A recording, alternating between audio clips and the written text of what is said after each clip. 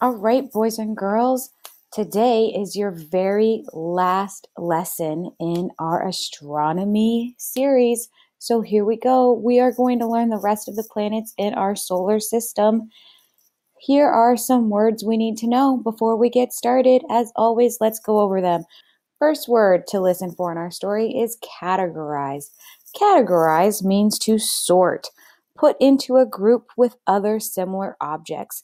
An example of this is, my teacher asked me to categorize the stack of books as fiction or nonfiction for our classroom library. Our next word to listen for in our story is outer. Outer means far from the center, outside.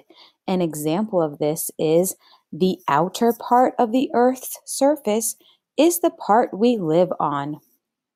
The next word we're going to listen for in our story is probes. Probes are tools for exploring things that cannot be seen easily. An example of this is probes have collected a lot of information about the surface of Mars. And the last word we're going to listen for in our story is violent. Violent means dangerously rough. An example of this is, when I was wrestling with my brother and he got hurt, my mom said we were being too violent. Here we go, boys and girls. Let's get started with our story. Today, while I'm reading to you the information on our outer planets, I want you to listen carefully to learn the name of each planet and what makes it unique. In the last read aloud, you learned about the 4 inner planets of our solar system: Mercury, Venus, Earth, and Mars. Now you will learn about the outer planets: Jupiter, Saturn, Uranus, and Neptune, as well as famous dwarf planet Pluto. These planets are furthest from the Sun on the outside part of our solar system. The first important difference between the inner planets and the outer planets is that the inner planets are all made up of rocks and metals, whereas the outer planets are made up of different types of gases.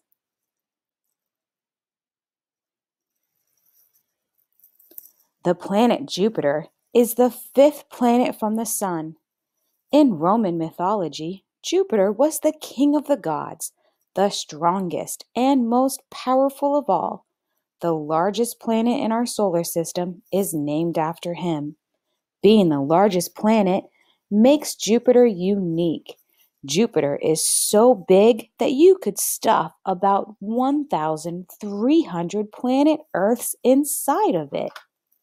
It takes Jupiter nearly 12 Earth years to make one revolution around the Sun. However, Jupiter rotates on its axis faster than any other planet in the solar system. This massive planet rotates all the way around on its axis in less than 10 hours. Jupiter is made mostly of hydrogen and other gases. Because of its fast rotation and the mixing of its gases, Jupiter is an extremely violent or dangerously rough, stormy place.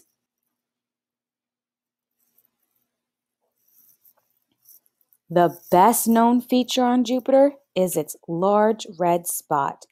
This spot is actually a massive storm. This stormy red spot makes Jupiter unique, and it helps us remember what the planet looks like. This storm is so big that you could fit 3 planet Earths inside of it. Jupiter can be seen with the naked eye from Earth, and sometimes you can see its red spot with an ordinary telescope.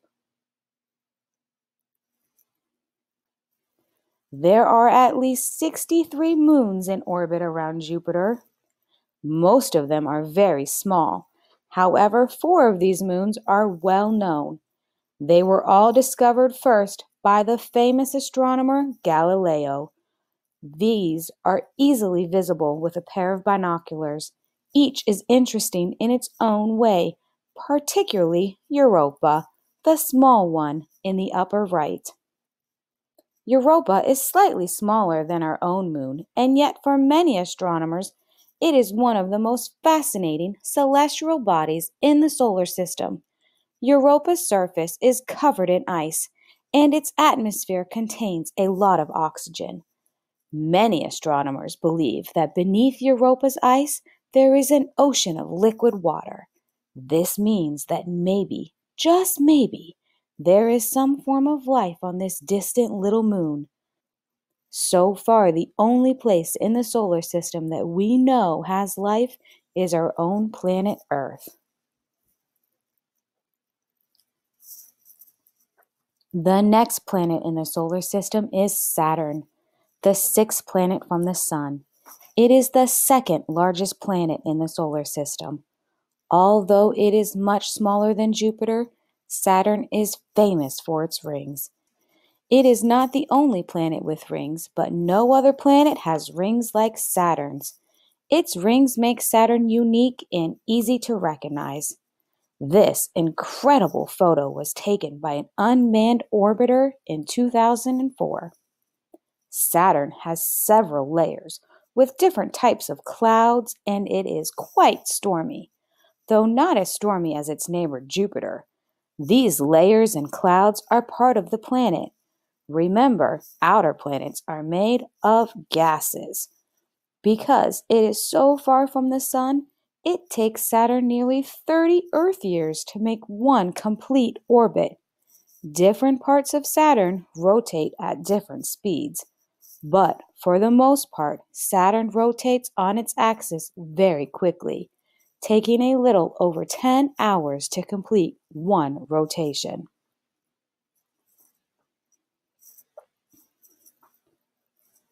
The rings of Saturn are always moving around the planet. They are made up mainly of ice and a few other types of materials. The rings are basically huge collections of dust with some large chunks here and there. Nobody is sure how the rings got there. Some astronomers believe the rings formed when one of Saturn's moons exploded and some debris or broken pieces became trapped in the orbit. Others say the material in the rings is left over from the time when Saturn was formed billions of years ago. You can see Saturn from Earth during certain time of our year, and with an ordinary telescope, you can see the rings. The seventh planet, Uranus, has the coldest atmosphere of any planet in the solar system. Its cold atmosphere makes Uranus unique because it is so far from the Sun. It takes Uranus 84 Earth years to make one complete orbit.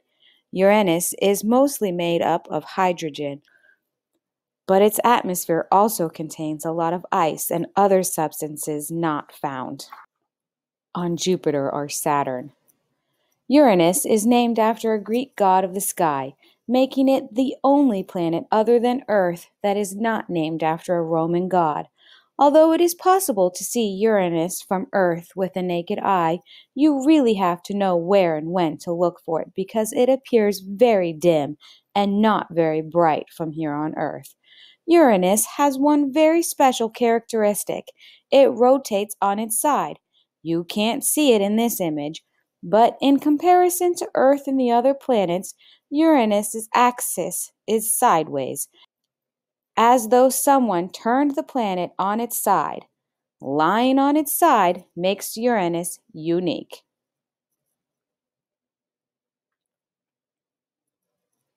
The planet Neptune is the eighth and final planet in the solar system.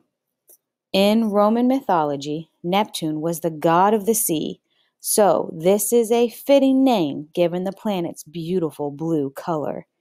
Its blue color and its distance from the Sun make Neptune unique. Astronomers still do not know exactly why Neptune is blue, and it will probably be a while before they figure it out. That is because Neptune is nearly 3 billion miles from the Sun, making it very difficult and expensive to send unmanned probes to explore it. It takes Neptune nearly 165 Earth years to orbit the Sun. The planet is never visible to the naked eye from Earth, and you will need a fairly powerful telescope to get a good view of its beautiful color.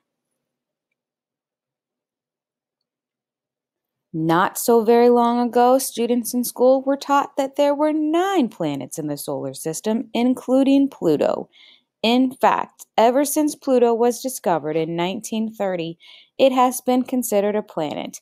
However, in 2006, astronomers decided to categorize Pluto as a dwarf planet, one of several such bodies in our solar system. They decided to sort planets into 2 categories: dwarf, meaning little, and regular, categorizing Pluto as a dwarf planet means they put Pluto in the dwarf planet group. In Roman mythology, Pluto was the god of the underworld, a dark and dreary place. This is a good name for such a cold and distant dwarf planet. Pluto is about 4 billion miles from the sun, so it is extremely cold and dark out there. The planet is made almost entirely of frozen nitrogen. Most nitrogen found on Earth is a gas, but out in the depths of space, it is frozen. It takes Pluto about 243 Earth years to orbit the sun. We have a lot to learn about Pluto and other celestial bodies in the outer reaches of the solar system, but it is not easy to explore this area. For now, this is about the best photo we have of Pluto, and it was taken from 3 billion miles away by a special spacecraft called the Hubble Space Telescope. So far, Pluto remains unexplored. A special probe was launched toward Pluto in the year 2003. It took 12 years for that probe to reach Pluto.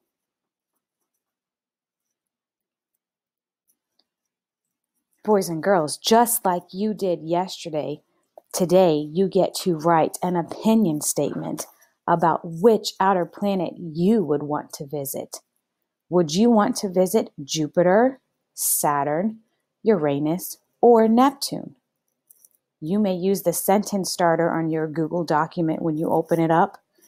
I would like to visit the outer planet because my example says I would like to visit the outer planet Saturn because I want to be able to see its rings up close. Remember, you need to add on and provide details and information you've heard from the story.